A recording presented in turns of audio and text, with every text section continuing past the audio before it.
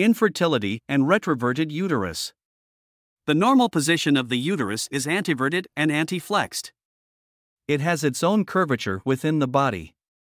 Maintaining an anteverted and anteflexed position facilitates pregnancy and prevents back pain and pain during intercourse, as it is the normal position of the uterus.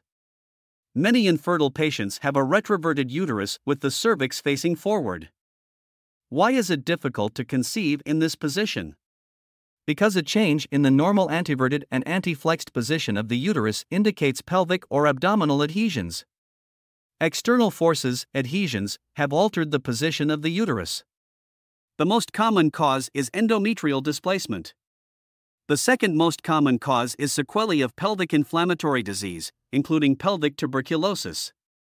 The true cause of infertility is pelvic adhesions. Retroverted uterus is just a manifestation. Diagnosis is simple and can be determined through gynecological examination. Both ultrasound and hysterosalpingography can be used to determine if the uterine position is normal. With a retroverted uterus, attention must be given to the presence of dyspareunia and dysmenorrhea. If present, there is a high suspicion of pelvic endometriosis. The gold standard treatment is 3D laparoscopy with an ultrasonic scalpel.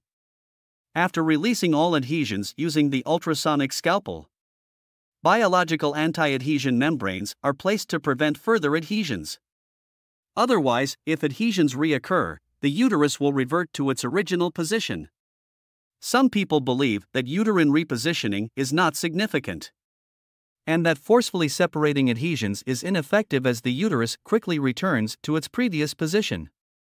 Therefore, anti-adhesion treatment must be performed to ensure the uterus maintains its normal position. By eliminating pelvic adhesions and retroverted uterus, and restoring the environment around the uterus, pregnancy becomes more feasible. Beijing Antai Hospital offers contracted treatment, with a full refund if the desired outcome is not achieved. A refund is available after 2 years of infertility following the surgery. Some patients ask, can in vitro fertilization, IVF, be performed in such cases? The success rate of IVF is very low in these cases, due to severe pelvic adhesions.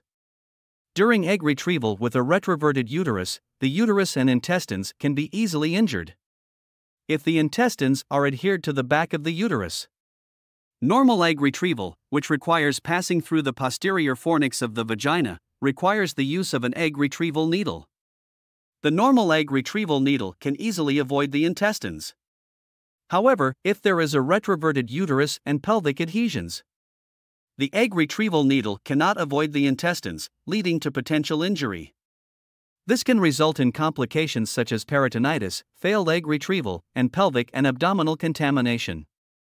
Therefore, IVF is contraindicated in such cases.